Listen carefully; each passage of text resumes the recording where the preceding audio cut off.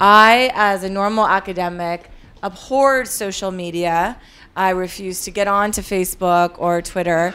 But I was really intrigued, kind of like I am for designing for VR, AR, this opportunity to leverage social networks and concepts like story to create good in the world. And my husband and I at the time were playing with this idea of writing a book called The Dragonfly Effect. So as a baby step into that possibility, I taught a class called Power of Social Technology, and one of my students invited Robert to come. I don't know who Robert is. Robert seems just like a guy who likes tech, which was like most of the people there.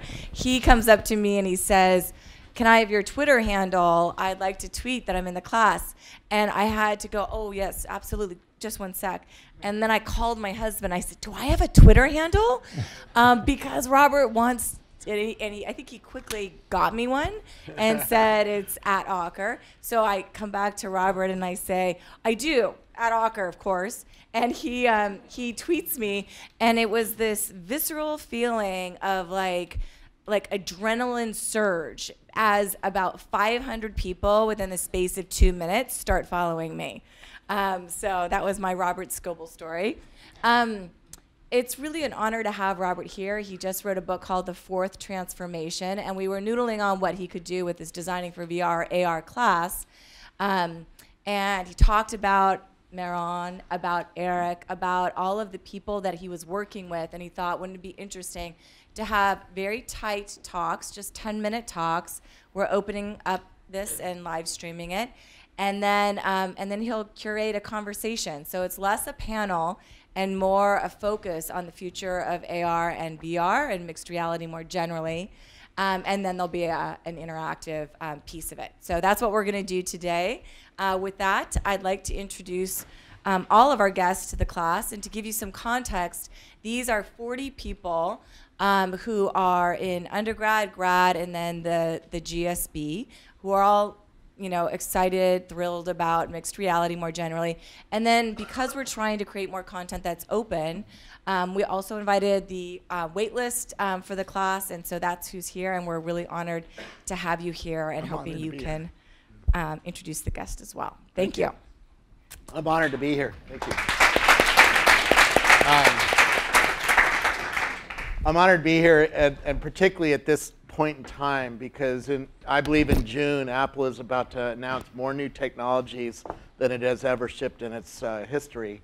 They're preparing a new iPad, a new TV, a new watch, 3 new iPhones, and new glasses, all mixed reality, all that are going to be a lot smaller than the HoloLens, which I'm holding. The HoloLens, if you haven't seen it, has sensors on it, senses the room you're in, and puts virtual things on top of it. It does full-on next-generation augmented reality, or mixed reality that we call it. And it's quite exciting, right? When you have mixed reality, you can have aliens coming through your walls, and you can walk around these things coming through the walls and shoot them with your fingers, and it's quite crazy. This is also going to bring us virtual reality inside here. In fact, I have a little video that shows that. Oh yeah, let's talk about this. So I just came back from CES and Sundance, so I'm fairly up to date on what's coming soon. The thing on the right is a pair of Loomis lens in that green glass that has a 720p monitor on it. And it's the same thickness as the Snapchat spectacles. And it's going to cost less than $500, and it's less than 4 ounces. And Apple is rumored to have better lenses than this, because this was created by a company that got $60 million of investment. And Carl Zeiss is the one building the Apple Glass, so they better have a wider field of view and more resolution than this. But Apple is rumored to take everything out of the glass that is possible. They're not going to put a computer in there like this one has. The computer is going to be in your phone, and the glasses are going to have a very small computer that displays what's coming off the GPU on the phone and sends the 3D sensor reading down to the phone so that it can compute and generate this mixed reality world. They're hardly alone. I know 9 companies at least that are developing glasses like this or optics.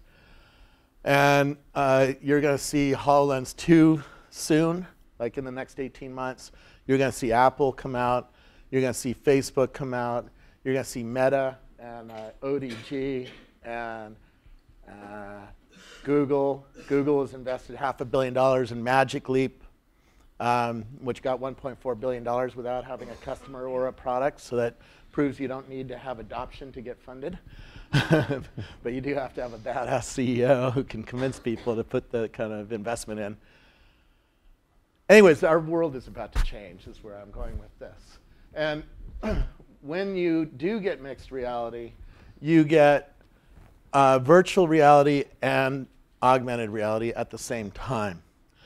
This is a little video that's done through the HoloLens, and he's showing you how he can have a virtual door right here, and you can walk through that door, and now you're in a virtual space, and I can't see you, right? I'm just in a virtual space. This is one advantage of these systems, because they are going to know every surface in here. In fact, there was a company from Israel that visited me a month ago called Yowza, and it takes 3D images of this space and converts everything that's on the table into a separate object.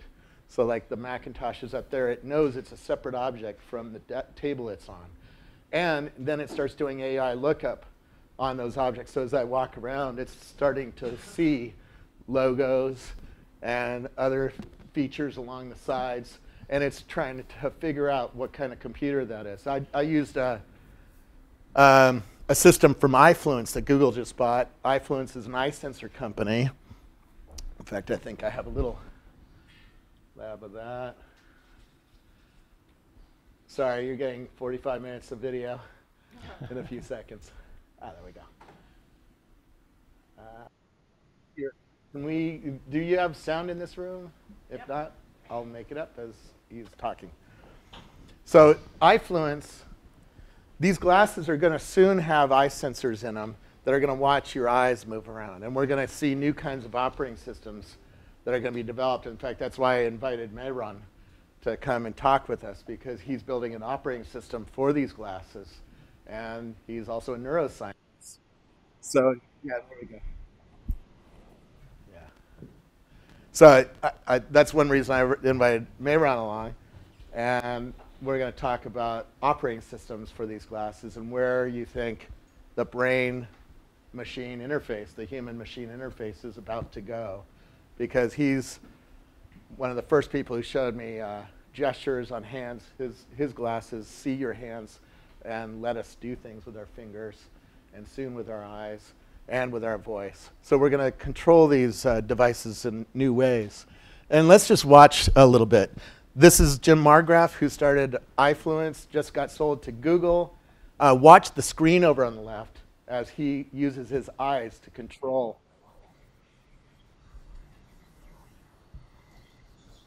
Some electronics in our office, and I can go home when I want to. Over here is a medical application, and I'm going all with your eyes. All with my eyes. So I'm doing this solely with my eyes as fast as I can look. I'm not waiting. I'm not winking. I'm just looking. And here I've got the patient. I've got some allergy record, protocols, insurance, confidential information, current conditions. Why is he here? Well, he tells me he's got a pain in his foot. Notice I'm looking at this, but there's nothing happening on the screen. But when I decide, for instance, that I want to check out his x-ray, there it is. And now I want to go back because a couple screens ago there was some confidential information, which is here. And now it's going to take a picture of my eye. It grabs it, says, oh, who is that? Confirms that it's me. And in a moment you'll see that it'll give me access. I'm Jim, head of CEO and founder of iFluence. And there it is. I've got confidential information. When I want to, I can return home as fast as that. That's amazing. All with my eyes. That's amazing. Now, I filmed this at South by Southwest last year, so almost a year ago. And he showed me a new glass that he's working on and a new operating system. And he said, pull something out of your pocket. I pulled out my iPhone, put it on the table. He said, look at it. And a menu popped off the iPhone and let me see first of all, it recognized it accurately. It was an iPhone 6s Plus. And then a menu popped off and said, would you like information on it or would you like to buy it? The price is $699 on Amazon, all with my eyes. So think about walking around using my eyes on various things to control display surfaces and menus and all sorts of fun stuff. We could talk about this stuff for hours and not touch much of it, right? So I'm real honored here. We're going to bring up Mayron, who is building the operating system for these glasses, and then I'm going to bring up Altspace VR, Jim Romo, who is building this as a social space. So we're going to hear from two different points of view in this new and up-and-coming industry. Two different people who are building. One is building a social experience that you can go and dance in, or I give a book reading like this in Altspace VR, and you can do a lot of different things there. Meta is building glasses that are similar to HoloLens, has a sensor to sense the room, has optics that put virtual things on top of the real world, and soon we'll have other things. I'll let them talk. I'm going to introduce them, and then we'll come back and get deeper into it. So thank you very much. And I'll just I think we're going to start with Eric. Is that good? Sure. Yeah, that's fine. Yeah, yeah, sounds good. Sounds good. I don't have any slides. I'll just. That's fine. I'll talk to Robert's slides. Yeah. Maybe. So. Actually, yeah. I do have Altspace VR on one. Oh, of you my got slides. you got one? Okay, perfect. Yeah. Perfect. So yeah, my name is Eric Romo. I'm the founder and CEO of Altspace VR. It's great to be here actually because I was in your seats about a dozen years ago. So I'm a GSB 06.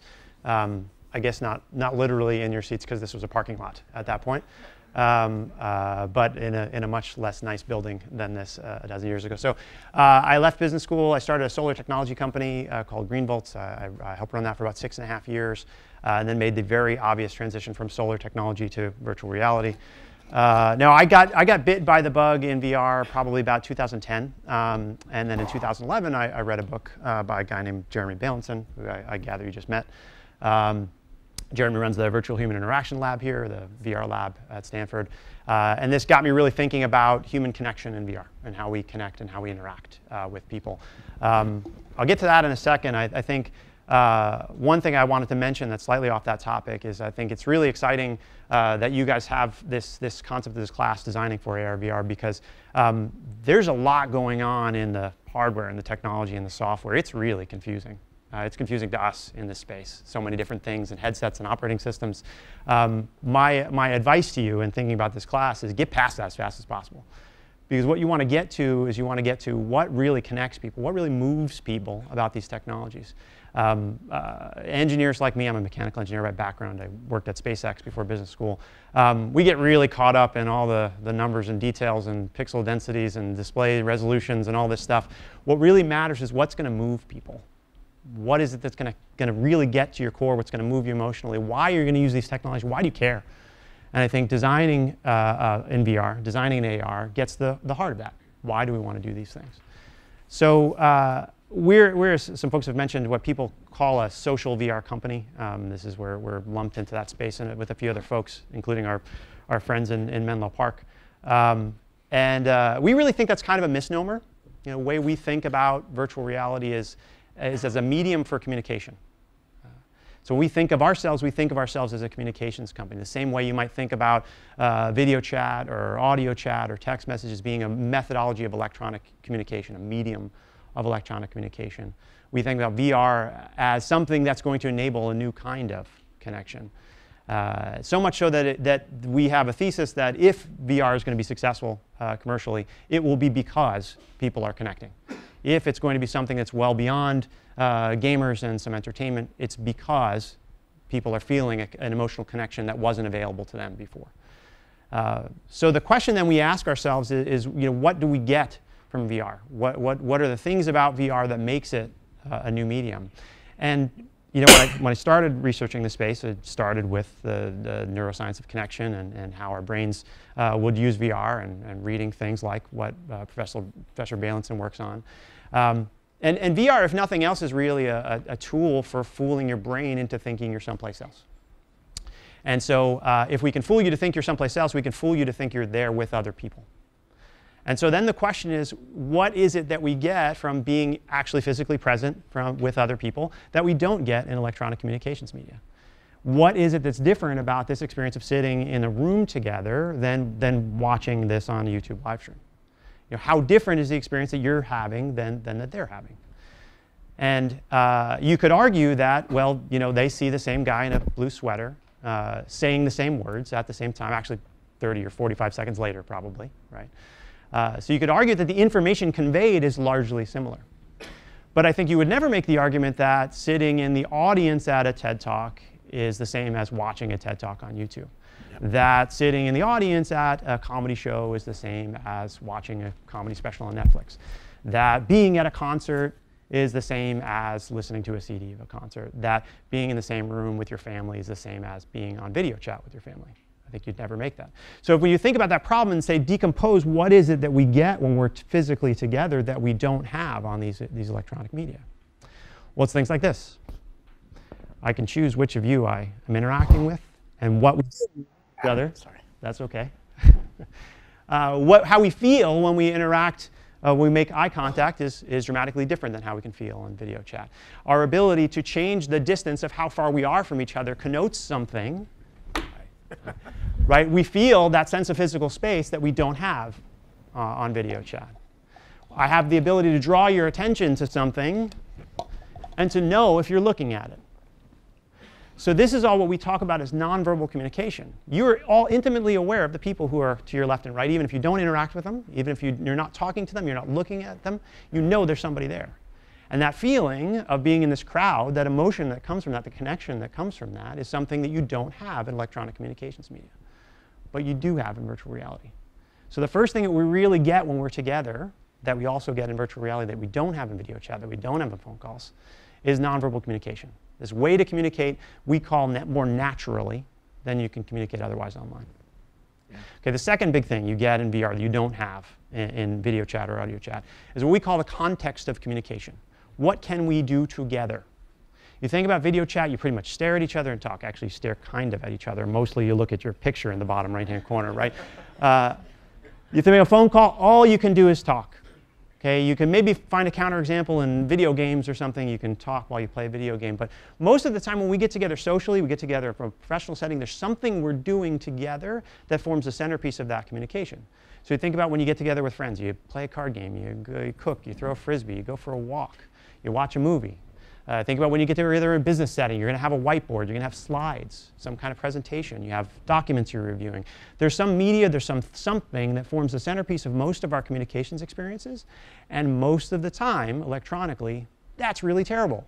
You're trying to do a whiteboarding session on Skype or on Google Hangouts. It's a miserable experience.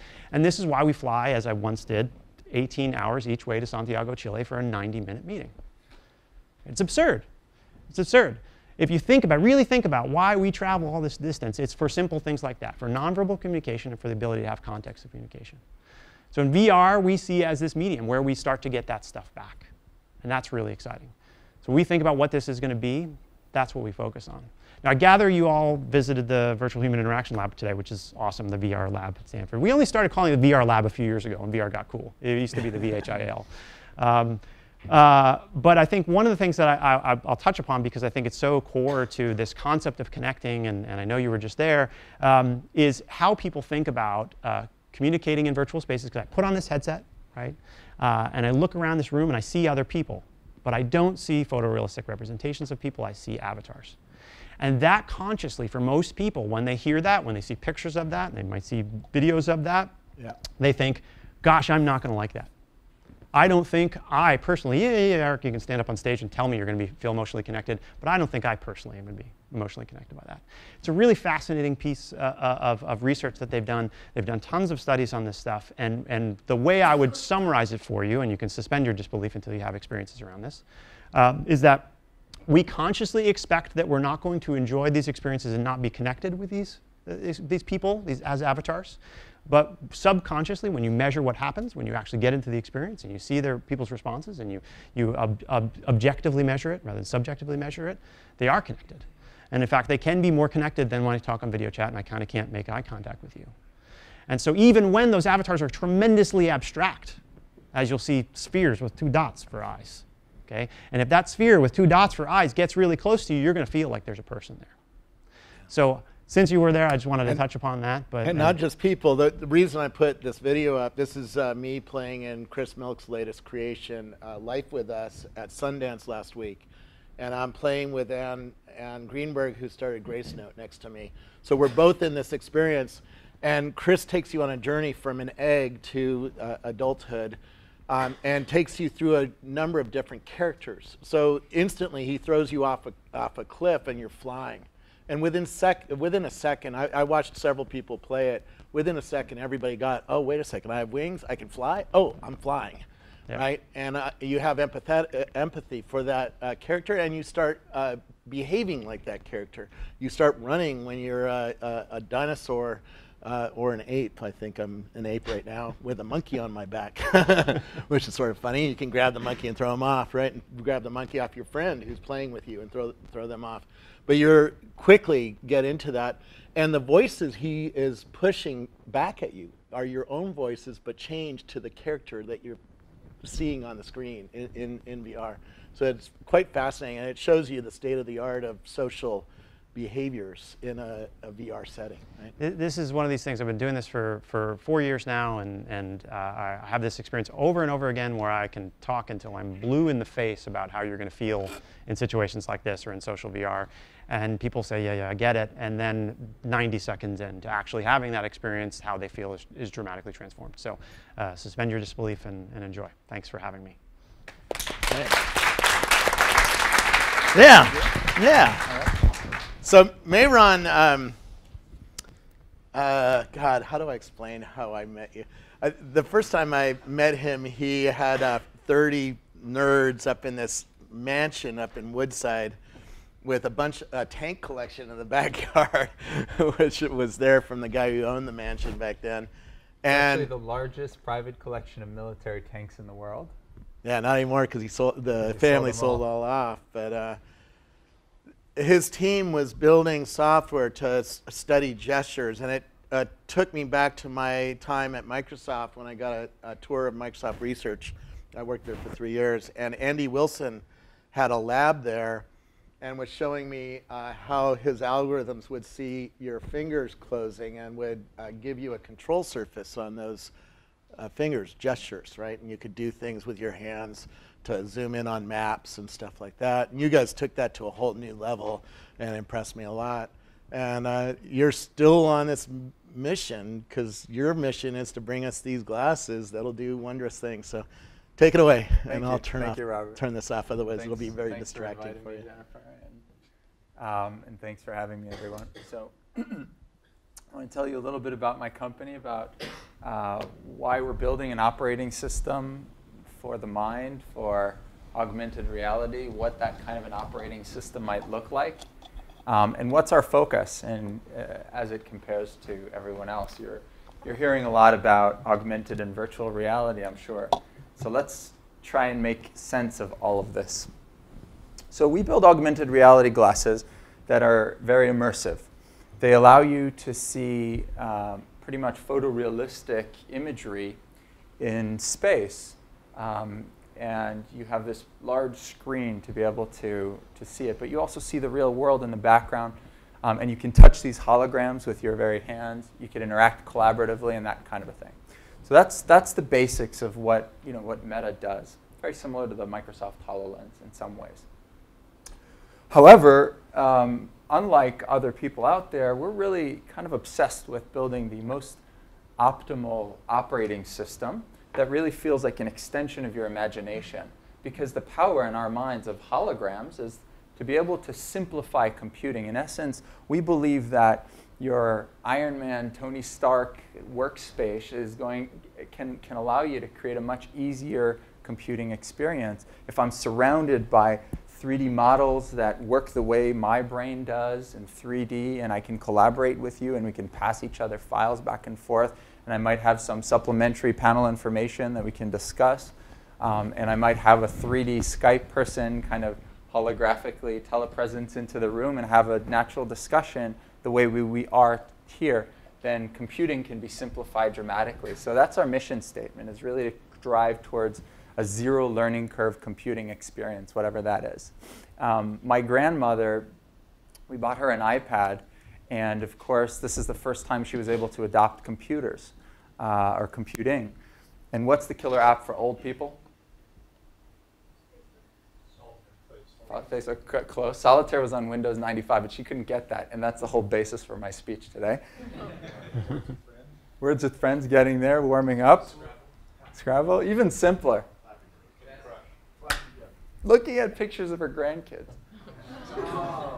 So pinch to zoom, that was the killer app for my grandma, right? There's a zero learning curve computing experience that you just don't have in Windows 95 before it. So she was able to adopt computing for the very first time. But when we told her, Grandma, change the brightness on your iPad, no way. You have to go through a series of complex menus and buttons and icons, abstractions, to get to that point where you're changing the brightness. She couldn't figure it out. So there's a lot of learning curve still inside the easiest to use operating system in the world, iOS.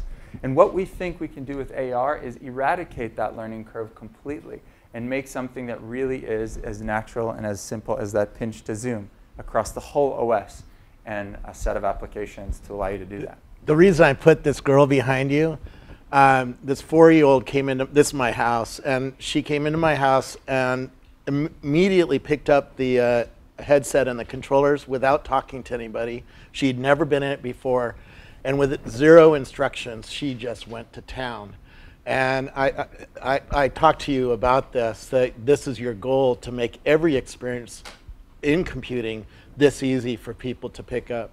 We're going to be talking about this very application in just a moment, Tilt Brush, which I hope we've all tried because it's freaking awesome. And it allows you to draw holographically in space in virtual reality. Now, this ability of a 2-year-old child or an 80-year-old grandfather to just pick up the tool and start drawing, start working, is something that is completely distinguishable from any computing paradigm before it, from anything you can do on a Windows or even an iOS device. So we're going to get to it in just a moment. So that's what we build. Meta builds augmented reality holographic tools that allow any thinker or builder or creator to visualize their imagination and their work in space. So everyone in this room would be able to use our headset for something. And we can get into the specifics of that in just a moment. So Jennifer asked me to focus on how we create an open culture that is empathetic to the market and to our employees and our partners. So I have two examples of this. The first is us opening our offices this quarter. So we're about 150 people now. At San Mateo, we took over GoPro's old office space. And for those of you who might have seen my TED Talk from last year, we promised a pretty bombastic promise. And that was that we were going to, by TED of 2017, throw away all of our external monitors, essentially throw away our monitors, our beloved multi-screen station, into the garbage and replacing it with an AR experience. So why did we do this? We did this because there was a sensation in the market that AR and VR, especially AR, are vaporware, that it's not real, that it's far away from being useful. And by us embodying and really trying out these use cases and being the first AR-enabled office place in the world, we were hoping to dispel that. Now, you might have heard of some woes that a competitor of ours has gotten into in the last few months because of overhyping a technology and not being there when it comes to the actual product. So we're hoping to undo that and bring in people into our company. So this openness is very literal. We're inviting anyone, any academic, any journalist, anyone to come over to our offices and experience what it might look like to be inside of augmented reality exclusively without a traditional computer. And that should be a really exciting quarter for us as we throw away all of our monitors. And that means everyone, the engineer, my assistant, me, everyone. So that's the first way. The second way is remember, we're focused in on this operating system, this holy grail of computing that will simplify things for grandmothers across the land. Now, we believe the pathway to that is by understanding how grandma and grandpa like to process information. In other words, neuroscience. So by understanding cognitive neurosciences fairly in depth and creating a set of simple design guidelines, we believe we can create that experience, the tilt brush experience, and create an infinite number of applications that feel as simple as that computing experience. So I'd like to tell you about a couple of those principles. But before I do, I'll just say that we're open sourcing our design guidelines for designing this OS. And that's another way we're trying to open up to the community. And you might ask, well, why on earth would you do that? And if your focus in such a crowded, complex ecosystem is on the operating system, why would you tell your competitors how to build it? The answer is, like in virtual reality, if one person gets a negative experience, it tends to reflect on the rest of the industry. So my hope is that our competitors will look into these design guidelines and will try and make more delightful computing experiences that will uplift the whole industry. So that's the design guidelines. Let's talk about just two of them, and then we'll wrap up and pass the mic back. So tilt brush, so cool, right? And this comes from a competitor. This comes from originally Oculus had a demo, and now the Vive. This is made by Google, yeah. And it was made by Skillman and Hackett that were bought by Google. And look at that, the transmitting of imagination into creation. In a sense, there's no latency between the two. We've increased the I/O between man and machine with this kind of an application. And I think that with a set of about 10 simple, easy to understand design guidelines, anyone can build a tilt brush. And tilt brush is considered in many circles the killer app of VR. It's driving adoption in many senses of virtual reality, even more than the games that people thought would drive adoption. So two little stories on how to build a tilt brush. The first is our principle, which is called minimize abstractions. So minimize abstractions has to do with our philosophy around spatial computing. Spatial graphical user interface, we believe, is the next 50 years of computing. It's going to engulf every AR and VR company that is trying to build an operating system will adopt roughly this spatial computing. So let's go ahead and define it. But before we do, let's define what it's changing, what it's disrupting. This is the Windows graphical user interface, sort of summarized by the acronym WIMP, Windows Icons, Menus, and Pointers, created in Xerox PARC in 72, and then Steve Jobs pulled it to Apple and for the Mac, and then Gates took it into Windows 95, iOS took it back.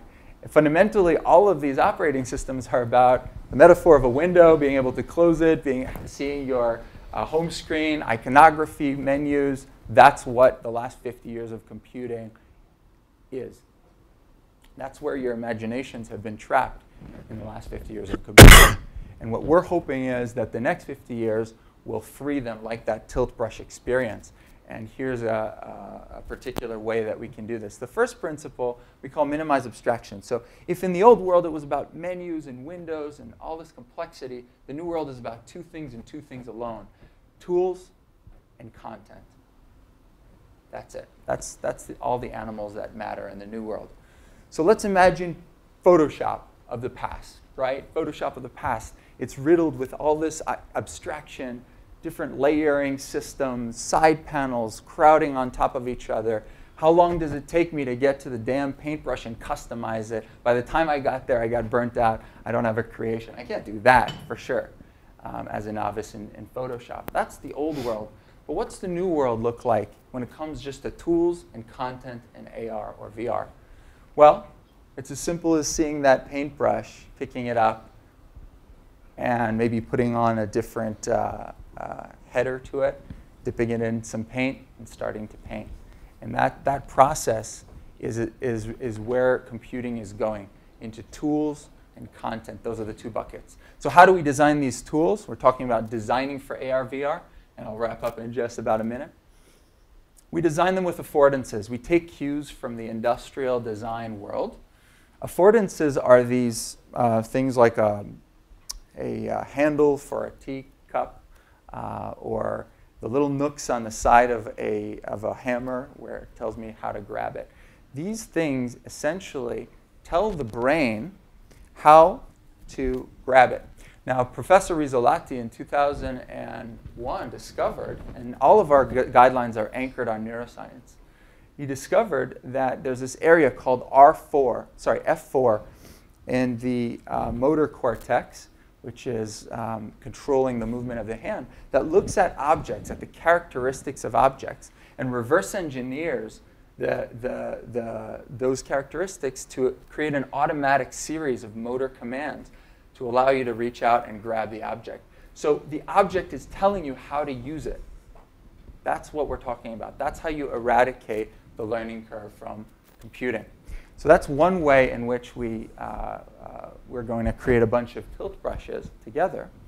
And the other way is what we call augmented, not mixed reality. Robert likes this term mixed reality, and I don't. And today we're going to have a little bit of a debate. All right. So Professor Aaker asked me to imagine the future with you guys and conclude this talk.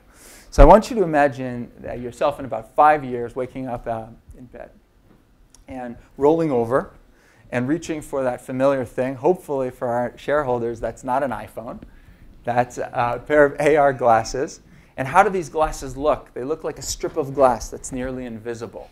From the distance that we're standing from each other, they're even less of a visual footprint than my glasses.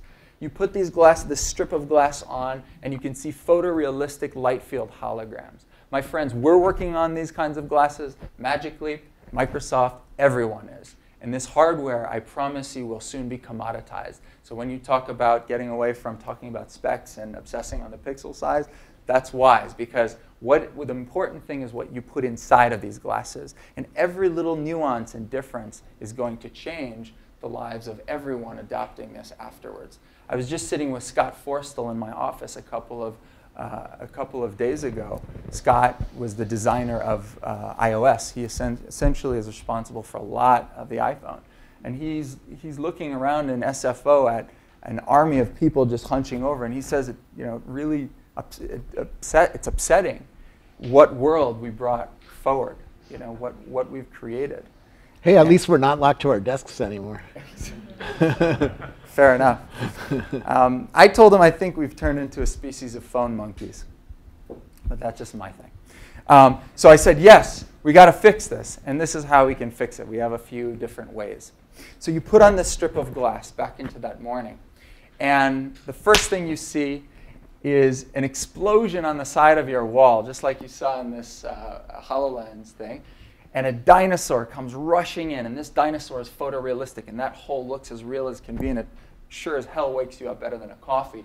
And this dinosaur is running through the room with a notification in its mouth. Did you forget milk this morning? Notification from your wife. Given through the dinosaur. I don't know, I'm just making this UI up. So this is option A. It's called mixed reality. Mixed reality means to warp a part of your reality like a wall and blast a hole through it and change it to warp it. Let's imagine a different reality. You put on your headset, nothing happens until you want it to. You get up, you go to Crystal Lakes, you take a little bit of a jog by the side of the lake, and on the side you see a flower that kind of attracts you, that's interesting, and you touch it, and right next to it comes a meta user interface, a meta UI like metadata. That's how I'm using the word meta now. That just tells you, it's a wiki panel that tells you how much DNA you share with the flower. So it enriches, it deepens the relationship between you and the world. Okay? And then you keep jogging, keep going on your jog, and you see someone at a distance, and that person is from this class, from Jennifer's class. And you didn't know that because they're joggers at a distance. And it turns out that you could see with a panel right next to them that they can also see, so it's not creepy like Google Glass, that they are also Grateful Dead fans like you. So by the time they arrive, by the time you cross paths, you can reach out, shake their hand, become friends on Facebook perhaps, and continue the run. This is another example of a meta UI that deepens your connection with the real world and with each other, people in the real world. So I want to create that world, a world where it's not distorted, it's not manipulated, but it's rather augmented. And that's why I love this term, augmented. So that's our last principle. It's called augmented, not mixed. There's a lot of neuroscience to suggest why it's better to not have dinosaurs breaking through walls and that change all of your, what we call Bayesian priors of your brain, your mental model of your brain. All the time can change if there's no laws of physics.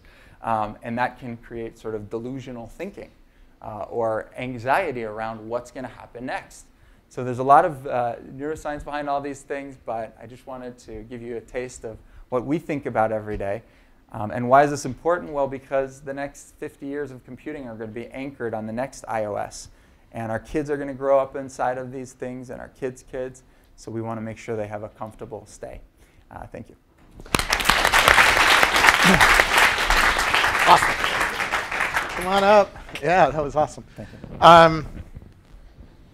How do I add more value to you right now?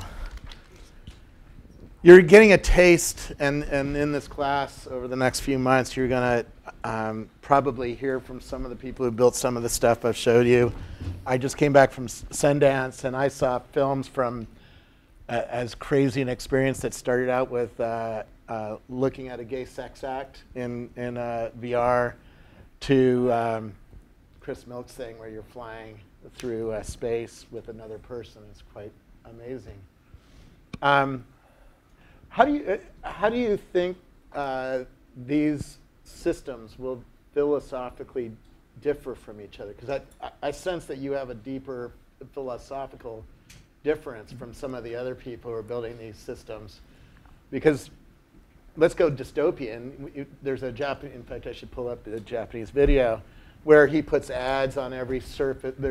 This Japanese filmmaker made a video where he pretends we're in this new world, and he puts ads and other information on every surface around you. And it sounds like you don't like that kind of future. I hope we don't all like that. And we all don't like that future. But yes, that's the future we're trying to protect against. So there will be philosophical differences that are inherent in the form factor. Virtual reality seeks to pull you into another world, maybe deepen the connection with other people inside of that world in this mediation phase. But mixed reality seeks to stimulate you by changing the characteristics of the world. And augmented is simply a way to enrich your life with more information about the real world, real people in the real world, and objects in the real world. So I'm excited about that, and I think it's when we think about the far future, it's gonna go inside of glasses, and then who knows, brain-computer interfaces in the future, who knows where it's gonna go. But as we become more intimately connected with the machine, we want to make sure that it's a great experience, because it's so easy to manipulate someone's thoughts. And we show the neuroscience of how easy it is to generate delusions in a healthy person's mind. That we think we have a bit of a We should talk about these downsides. In my book, we have a whole chapter on possible downsides, control of people, delusions, and other things. We should talk about that. The upside is this is a drug. I've been telling my friends this is LSD for everybody, right? Because if I want that wall to be a multicolored array of ants, I can make it happen. In fact, I'm starting to write a list of rules of this new mixed reality world, and the first rule is there's nothing you can tell me about this world that is false, visually at least. Right. I thought it was going to be no multicolored ants. The first rule. No whatever you want to put on that wall, you can make. The key is, Robert, it's fine for you to pull the multicolored ants there, but you, the user, have to be in control. And this is the nuance. Thus far, the developer is the god. And what we're trying to make sure of as the developer gets a monopoly over your whole field of view is that you become the controller of your own destiny. I want to put the ants on. That's my UI. That's my app. But don't have that automatically be part of the OS. Big no-no, I think. Yeah, it's a slippery slope, though. I mean, you look at the majority of the revenue from the major tech companies in the Valley now, the new breed, Google, Facebook, is advertising. And so if these are going to be the companies that are the vanguard of these new technologies, whether it be AR or VR or MR, whatever that is, how are they not going to cater towards that? It's where 97+% of their revenue comes from. So when they say, oh, it's very reasonable for me to put a little ad there and then charge you less for your headset, you know, that's a step down the road. And then when they say it's very reasonable for me to have you watch an ad before you put on your headset, so it's a little cheaper, that's another step down the road. So I think it's going to be a big challenge because so much of the economy of internet companies, of tech companies, is built upon advertising. And so much of those companies are the ones who are spending hundreds of millions and billions of dollars on developing these technologies. That should really alarm us.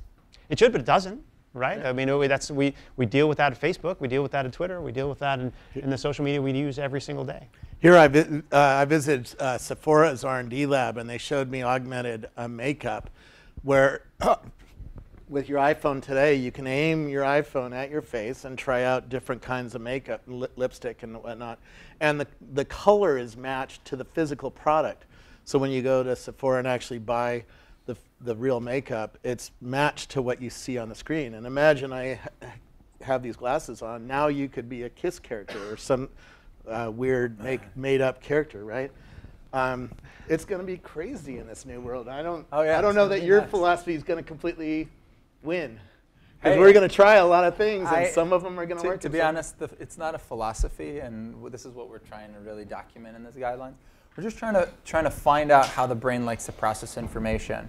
Yeah. And if the brain and there's many examples of this, but if the brain wants to put augmented costume and makeup on you right now for whatever task, then that's what it should be allowed to do. The problem is when a developer decides that, and then a simple user of MR will not know if that is real or not real, and then it becomes a slippery slope to, am I talking to Scoble here? Am I talking to an AI? Am I talking to some kind of an avatar that's completely photorealistic here? Should I shake your hand, or will it just go through air? These kinds of confusions are just simply mental confusions, and we want to make sure that we have a guideline that allows for that beautiful, crazy future, but makes sure that we're protected as we go in there. That's our goal. Talk about protection. I'm a sexual abuse victim, so I care about this topic very, very deeply. When we are in when we're in virtual social spaces, there will be bad actors in that social space. How do you protect people from that kind of activity in one of these spaces? And both of you can take that on. It's a huge challenge because if the whole point of your product is to make you feel like you're there with other people, you have to choose what people you're there with.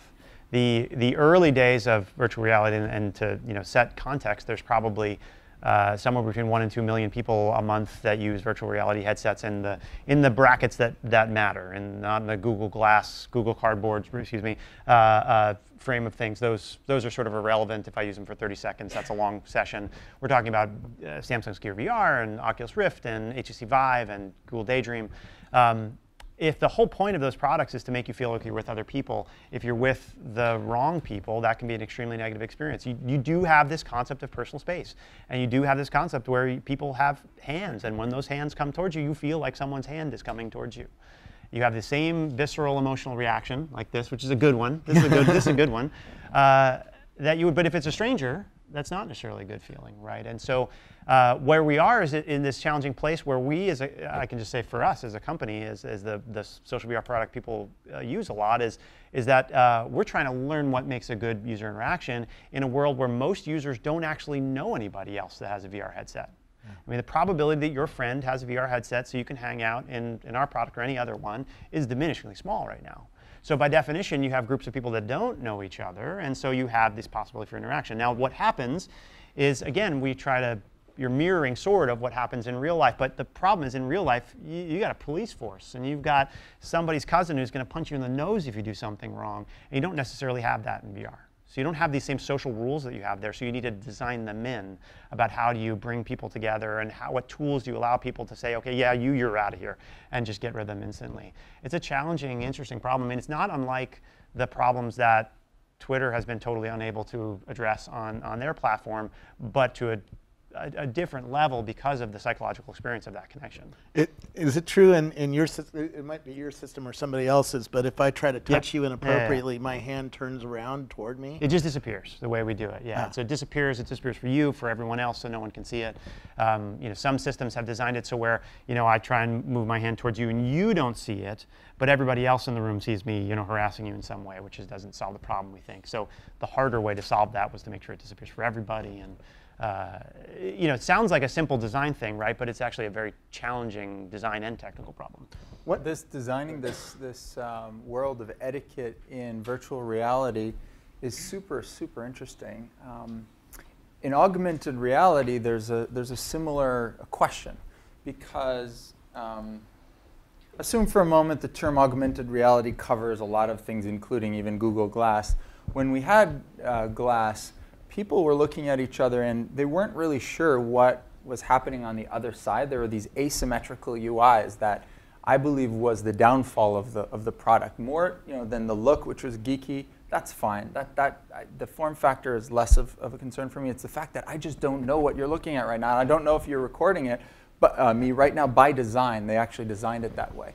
So one of our principles, and the brain has so much processing around attentional cues. Like if you're looking at me right now, I have this area in my medial temporal lobe called the fusiform gyrus, which is analyzing the whites. Slow down. What did you just say? I have this area that's analyzing your facial features to know if you're paying attention to me, to know if you're aroused by whatever I'm saying right now, etc. And when you use your hands, there's this freaky cool thing, which is that the same area in your brain, if you were to move your hands like this, are now firing by you looking at me, moving my hands. So we're matched. There's this social underpinning of empathy. So our principle, bottom line, for etiquette inside of AR is that everything has to be viewed by everyone else. It's public by default. This is one of our principles. So, let's warm up. I'm trying to spice it up, guys. Come on, work with me here. Because that sounds crazy. I want privacy. All right, let's talk about it. If it is public, and I believe that by the end of the year, we're going to see several companies bring out a new kind of 3D map based on SLAM, right? Where the glasses are going to see this world and are going to remember it, right? If I use my HoloLens, I can put a shark here. Yeah. And if I come back a year from now, that shark will be right where I left it. Great. Right? And if I could publicly share that shark with the class, the whole class would see the shark here, right? Mm-hmm. And that's exactly what we actually we promote in this new world.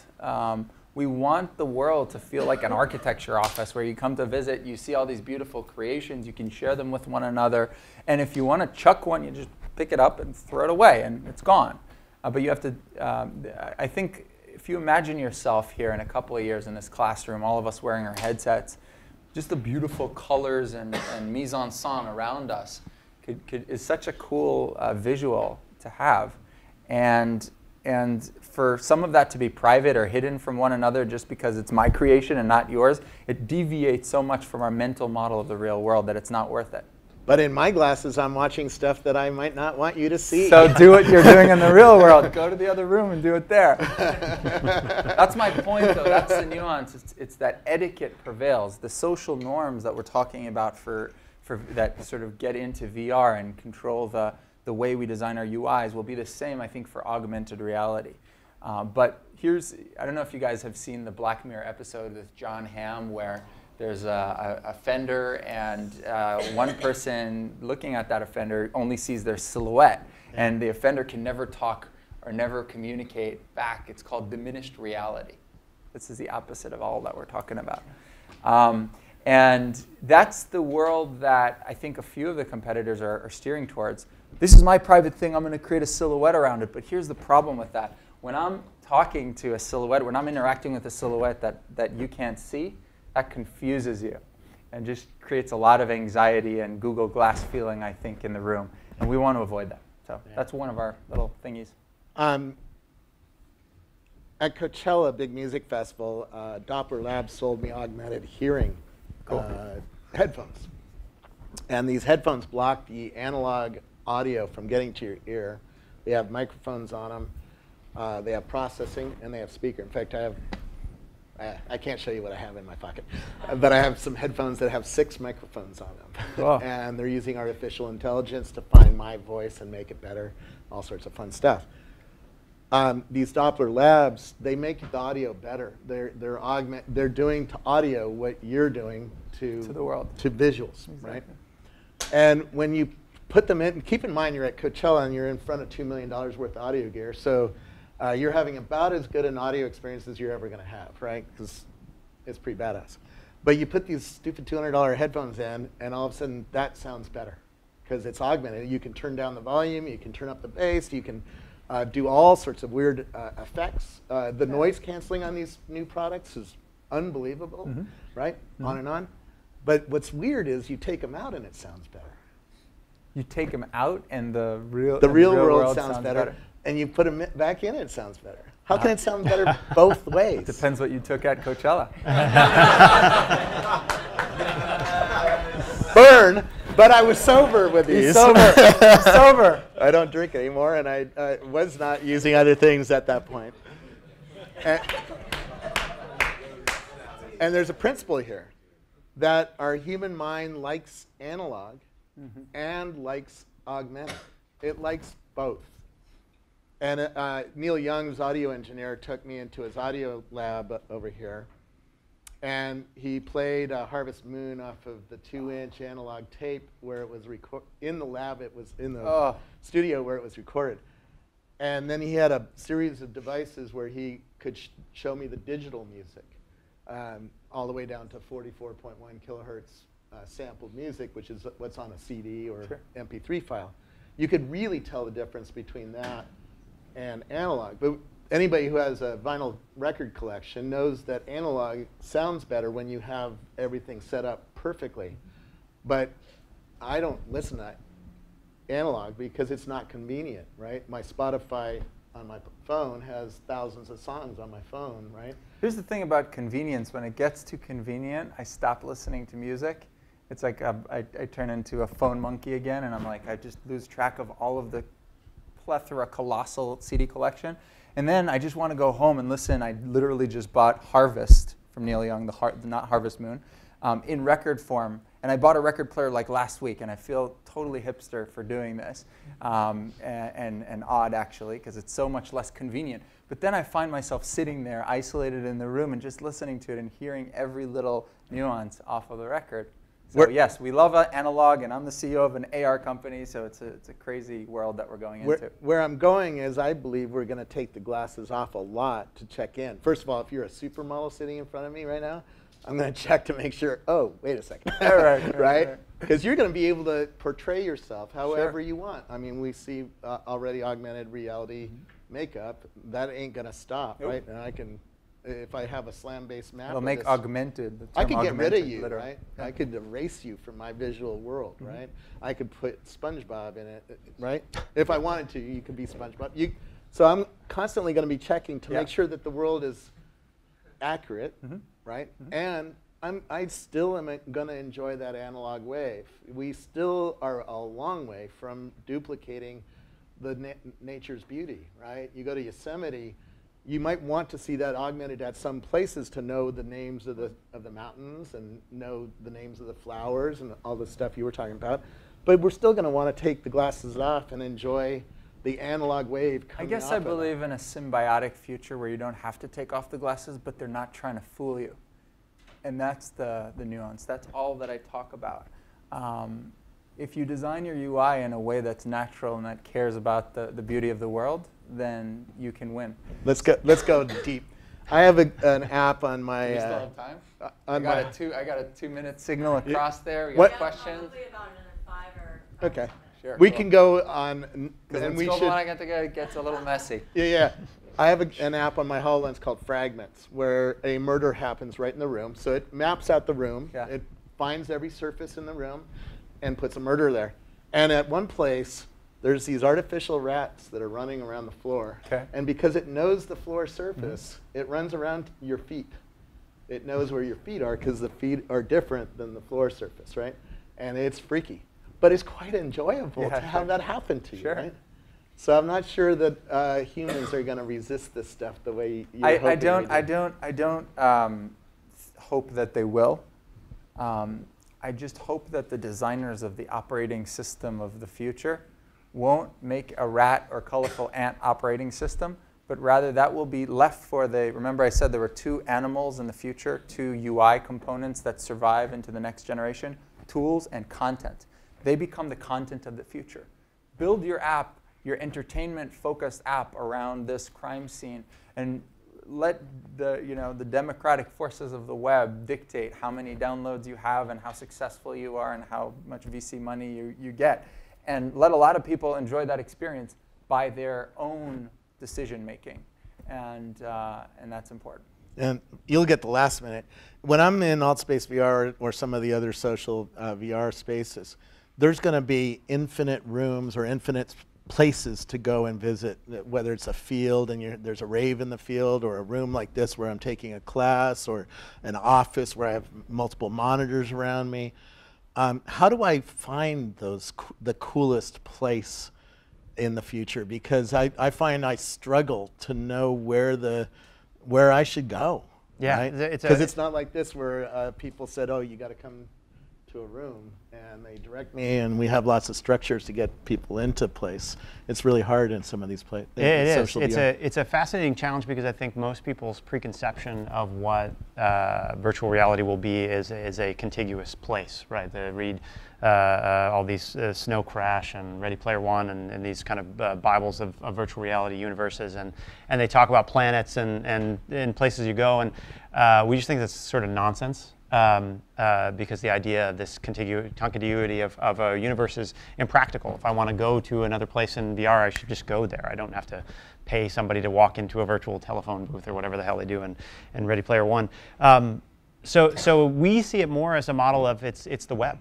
Where the places you go in Altspace are literally websites. You go to a URL and it downloads all the stuff you need. And so the discovery models will be more like you have on the web. You'll find it on social, you'll find it on search, you'll find it that way. So we see embracing how the web developed and allowing our tools to help people create these interesting places, rather than sort of enforcing that it must somehow map to a real world. Real fast, what's one or two things that students should try on a Vive or an Oculus or Gear VR? Yeah, so I mean, I think other than your own. Other than our own, yeah. I think Google Earth is so cool in VR. It's on the Vive, and you can sort of find where you grew up and walk around your hometown, and it's just a really, really great thing for a sense of scale. My favorite thing, honestly, is sort of casual gaming. Which is totally anathema to where VR started. I haven't played Super Hot yet, but I love like Fantastic Contraption, and which is just this cool. If I was a kid and I had this, I would just go crazy. I'd be in there all day. But there's this concept that VR is for hardcore gamers, because that's where it came out of, and I just think that's not going to be where it is at all. I think all the kids under 13 love Job Simulator. Job Simulator is so cool. I mean, it's all stuff that's it's not. I don't think there's been a really successful, maybe one or two really successful more hardcore AAA games. All the stuff that's really compelling is stuff that's like, it's the VR equivalent of what an iOS game would be. It's just fun, addictive, lighthearted, whimsical. There's some great stuff out there. Same question for you. Tilt brush, anatomy viewers. I'm such a medical sciences geek that just seeing them photorealistically in front of me, being able to explode a body and look really deep into it, is just always gonna make me feel like a kid. It's awesome. History, microbiology, freaking looking up at the stars. When you first put me into augmented reality, it made me cry, because I realized how much my life was about to change. Why can I remember that feeling and the imagery that it's so interesting that a lot of people tell us, I will never ever forget that first 3D hologram that I looked at. The brain remembers novelty. It's a novelty machine. It's never seen a photorealistic object that has no matter, that has no atoms, only photons, and that is just jarring. And so you'll always remember that. And now it's up to the developers to think about how they could use that fact. What is the first image you want to show 1 billion people in AR or in VR? Because that will never be erased. Pokemon. Pokemon is one way to do it. I think that's demo number 1 on the new iPhone. Come on. Pokemon Hunter. Oh, man. Yeah. Thank you very much. Pokemon. Thank you. Thank you very much. Thank you.